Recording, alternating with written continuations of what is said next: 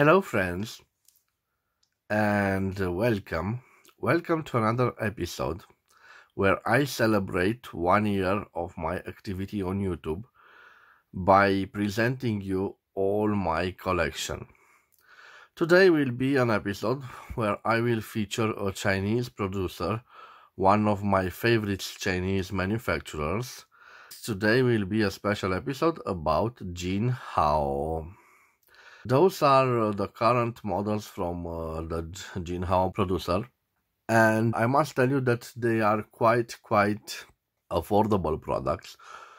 All that you see here, the individual prices don't exceed 10 euros.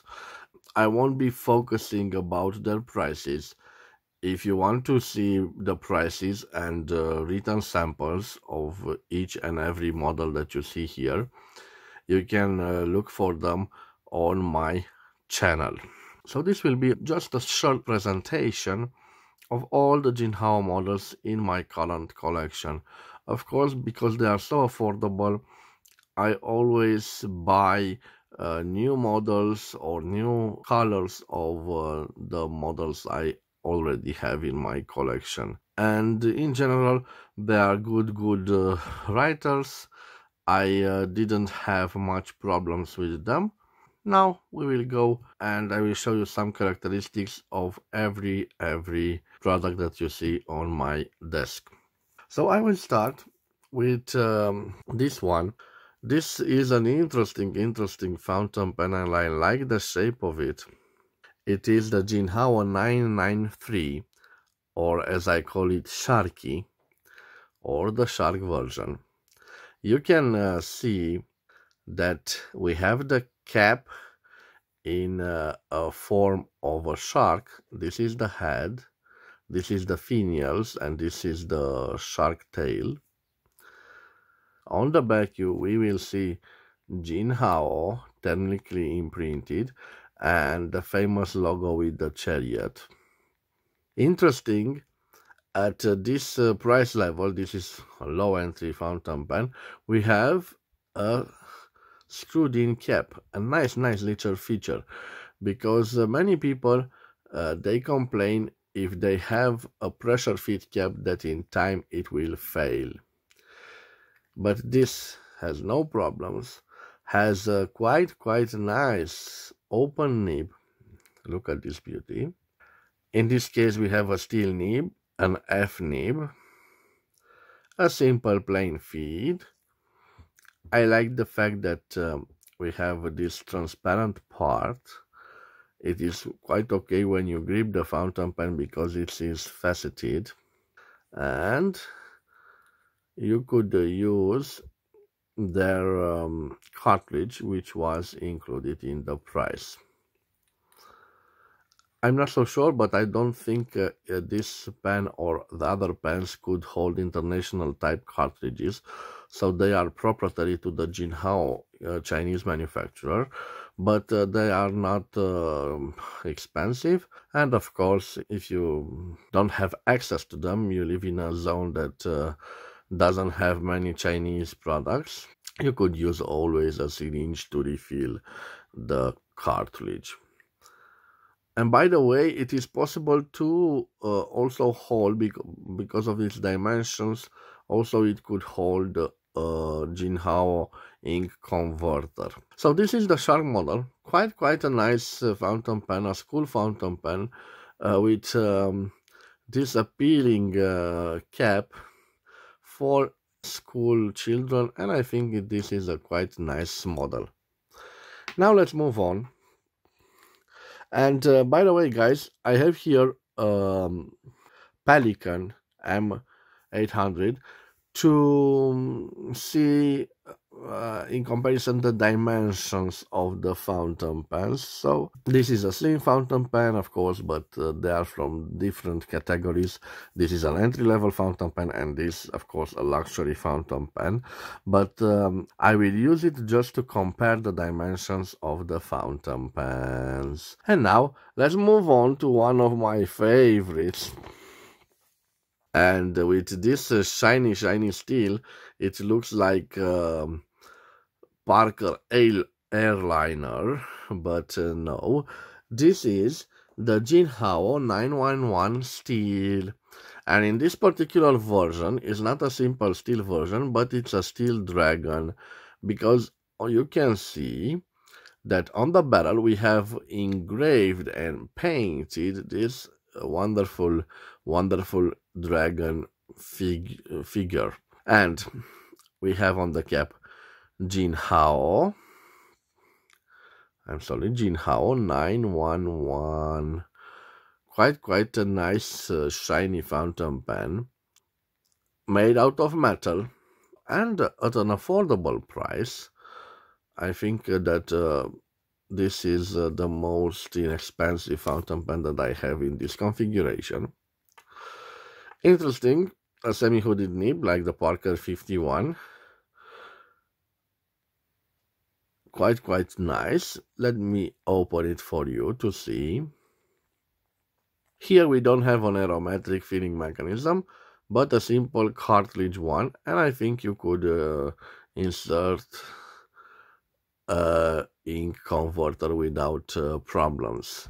Despite the fact that it's a metallic fountain pen, it is quite light, and I like the way it writes. It is quite smooth.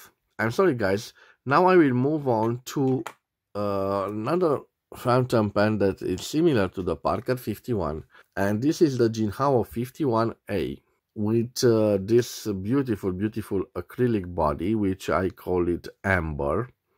It has some colors that remind me of amber. Oh, we have a little condensation of the cap. I didn't open it for a period of time. Fortunately, I have a little tissue here. I just wanted to compare the two models, so the 911 with the 51A. And I want to see if the pieces are compatible. So this is the 51A. I will put it here. And this is the 911. I want to compare them to see some characteristics.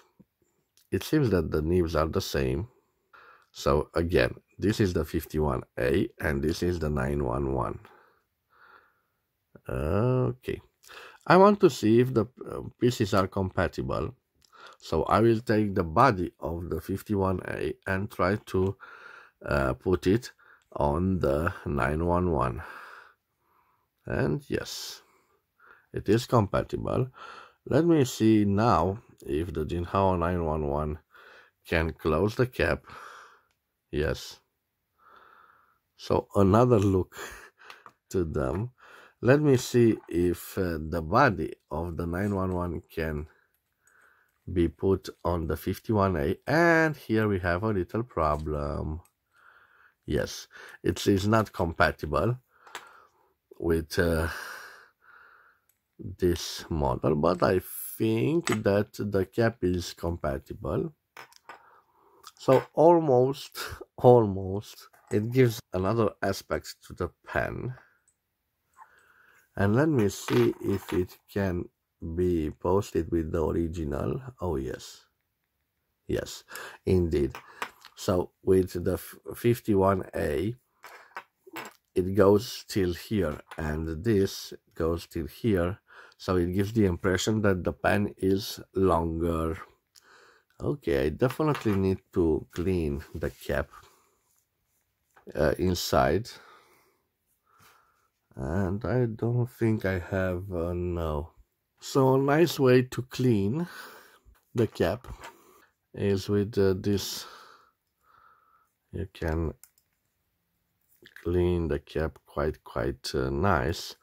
I don't like to clean it underwater because maybe some parts will get rusted, so I just use this. Now guys, I will put back those fountain pens. So like the price, this was half the price of this amber one, but this indeed is beautiful with this acrylic body. It gives the impression that we have a celluloid but no, it is an acrylic body. Of course, the shape of the 911 is more slim than the 51A. The 51A resembles quite a lot with the Parker 51, and I think the Chinese named this product 51A as a homage to the iconic Parker 51 pen. Now I have three fountain pens that are similar, and I will use this red one. So all the three fountain pens, they are the Jinhao 992. You can see in blue, in black, and this red one. They are interesting in shape, and I think that they resemble a lot the Mont Blanc 146 model, only in shape, of course. We have the traditional cigar shape or torpedo shape.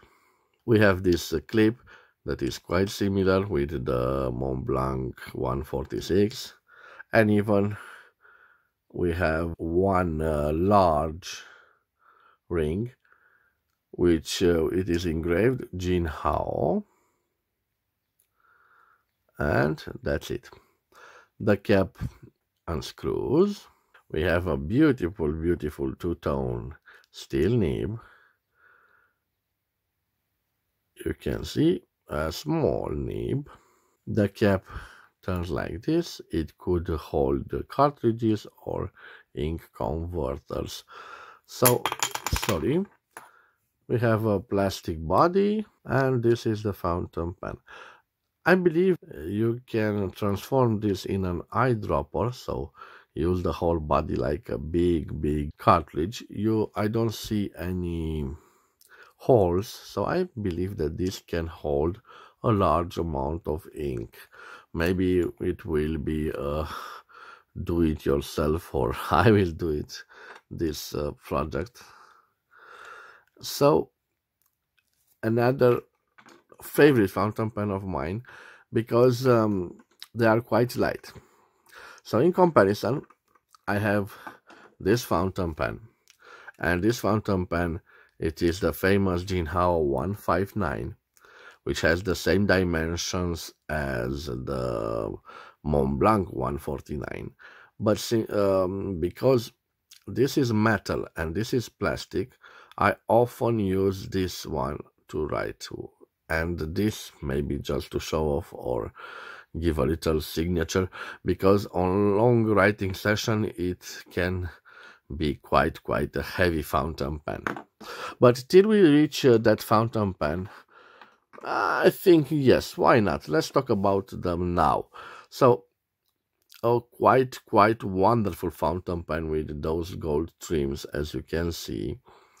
The same identical outer dimension as the Mont Blanc 159.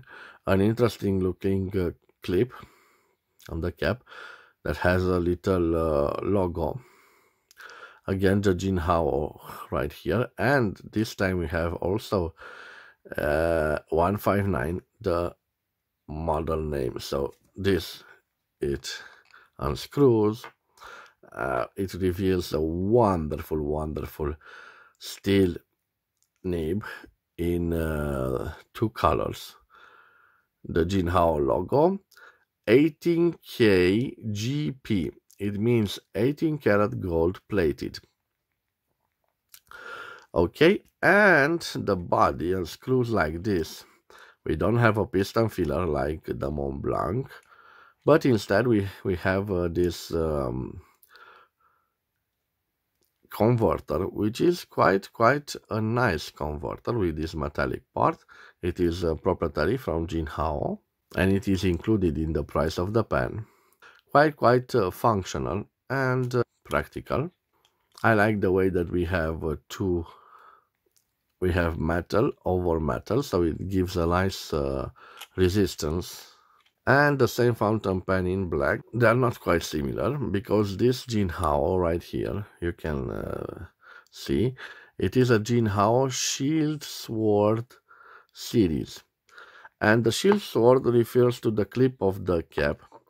You can see they are quite similar in shapes, but this has the ending or the grip of the sword, and on the shield again we have the logo of Jinhao. And last of my collection, it is quite a flamboyant fountain pen. And it is a matter of taste. Most of my friends liked this product. When I said I paid only 10, I think, yes, only 10 euros it cost me.